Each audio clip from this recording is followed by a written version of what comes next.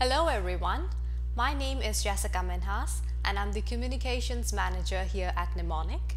With me is John Wolf, who is an internationally recognized leader with over 25 years of experience as an HSE Director and a Senior Director of Operations Integrity Audit for a global oil and gas company. He's here today to share with you his insights on internal audit best practices. So how are you, John? I'm great, thank you, Jessica, and thanks for organizing this interview. Well, thank you, John, for taking time out for sharing your expertise. So my first question is, how should one structure an audit team and how many audits should be performed each year? Well, the structure of your audit program may already be dictated when you assume the leadership role, but if you are able to influence it, I would recommend that the function not report directly into operations, or if it does, that it report to the most senior leader there. This will facilitate independence of the function, transparency of the audit findings, and access to decision makers. Now, most HSE programs report to the VP or Director EHS, and that works great as long as there's an independent assessment of the HSE program itself periodically. A lot really depends on the safety culture of the organization, and if the leadership's fully engaged and supportive of the audits as a continual improvement tool, where the function reports to is really not that important. The number of auditors on the team is dependent on the size and complexity of the operations to be audited, and I would recommend a small core of trained auditors with operations experience. This core team should be supplemented by a pool of trained auditors in operations, and they should have a budget sufficient to hire external experts as and when required. The value in using trained auditors from operations in a pool is they get to see what their peers are doing, build networks, and share best practices. The number of audits to be performed each year, again, is a function of the number of and complexity of the operations, as well as the maturity of the organization's other business and governance processes. In an ideal world, the audit team should be checking the checkers, but often the audit team is the only and last line of defense, and there's a need for a more robust number of assessments. High-risk operations should probably be audited on a 3-year cycle, and low-risk operations on a lesser frequency, unless they have an incident frequency that requires increased oversight. Sure. So how should one objectively track one's improvement in addressing risks with risk elimination or reduction projects? Where your inventory of risk controls identifies a significant gap in the adequacy or effectiveness of controls, organizations usually typically implement a risk reduction or a cost-effective risk elimination projects. Tracking the effectiveness of those projects over time can show how investments in time and capital can have a demonstrable reduction in the organization's overall risk profile. That data becomes very useful in a due diligence defense in the event of an incident, and in building business cases for new risk reduction and elimination projects. You should also see a reduction in the number and severity of incidents, and a big reduction in the number of repeat incidents. Obviously, risk elimination projects are preferable over risk reduction projects, but they can take more time and capital. Sure.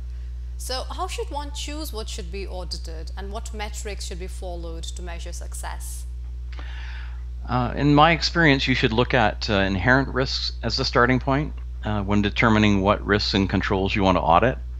And inherent risks are risks in their raw state. That's risks with no mitigating controls to reduce the potential frequency and severity of consequences down to an acceptable level. So the controls associated with these high-level risks are often referred to as critical controls, because if they fail, the consequences can be quite devastating to the organization in terms of its reputation, finance, and potential fatalities.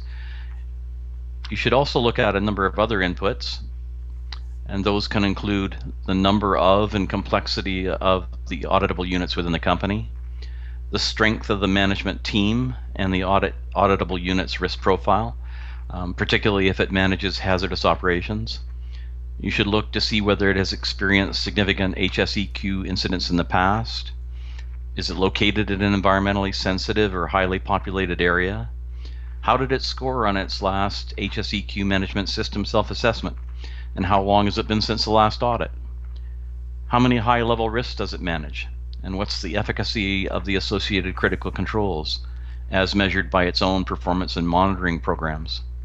What's happening in the industry? Are there any trends there, control weaknesses that emerging there that might be considered? All those inputs should flow, think of it as a funnel, a type spreadsheet that can then be prioritized with risk-based rationale for subsequent collaboration with the affected management in the auditable unit to see if they have any higher priorities they'd like to see audited.